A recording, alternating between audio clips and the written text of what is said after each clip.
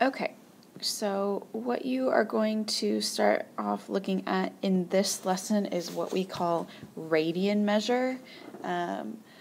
All you're going to do is look at how to convert from degrees to radians and vice versa, and then in class together we'll look at arc length. So our goal is to convert from degrees to radian measure. This is not something you've probably heard before. And then vice versa. We'll go from radian measure back to degrees. So let's first start to talk about what radians are. Okay, so what is radian measure? Radian measure of an angle, and this is just another way to measure an angle. This is the length of the arc on the unit circle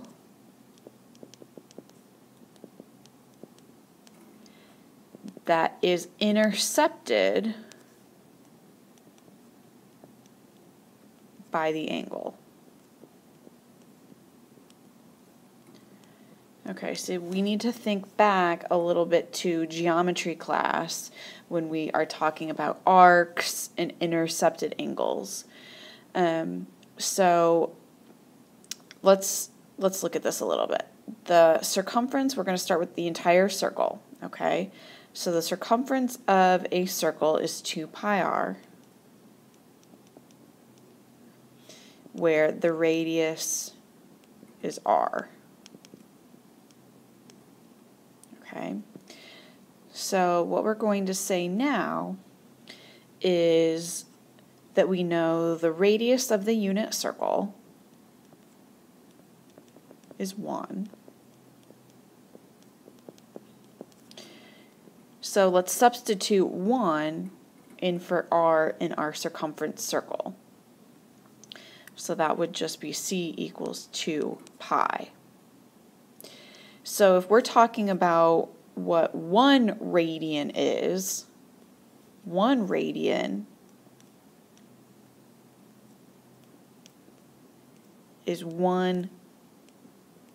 over 2 pi of the circle.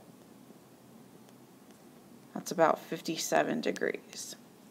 You can kind of look over here at the picture. We know that the radius is 1. So 1 radian is where you have 1 unit of the circle intercepted. So the question is, why do we use radian measure? Radians make it simpler for calculations on the circle to happen or to carry out. Okay. Make calculations on circles easier.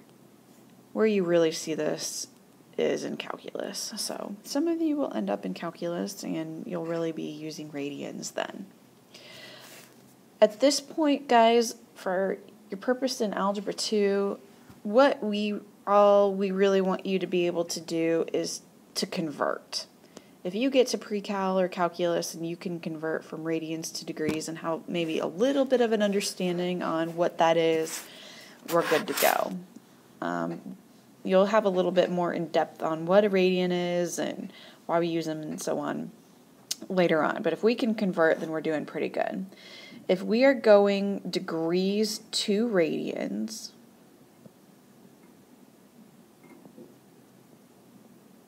we are going to multiply by pi over 180. And if we are going radians to degrees, we're going to multiply by the reciprocal of that. We will multiply by 180 over pi. Okay.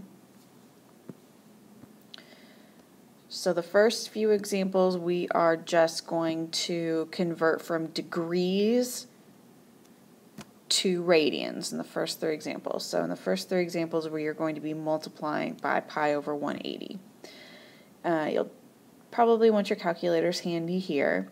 So we'll take 40, and I always put that over 1, and I'm multiplying that by pi over 180.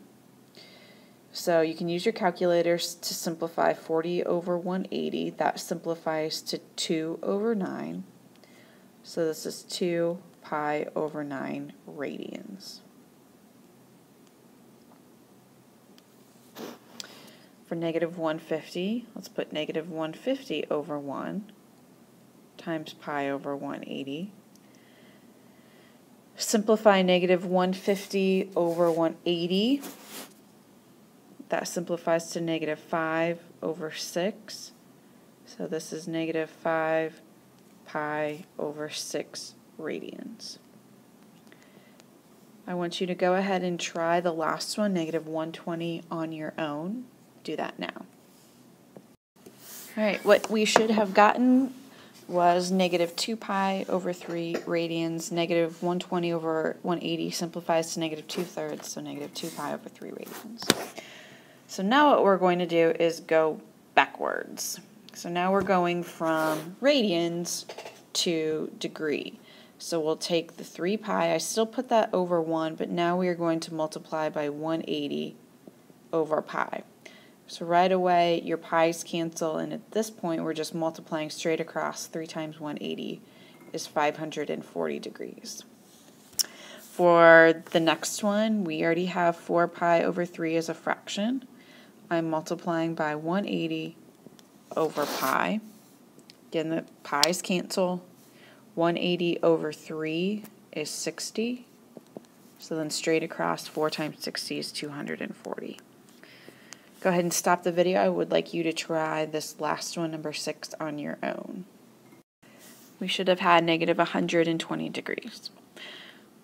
So that's all I want you to see at this point. In class next time, we'll look at the rest of this.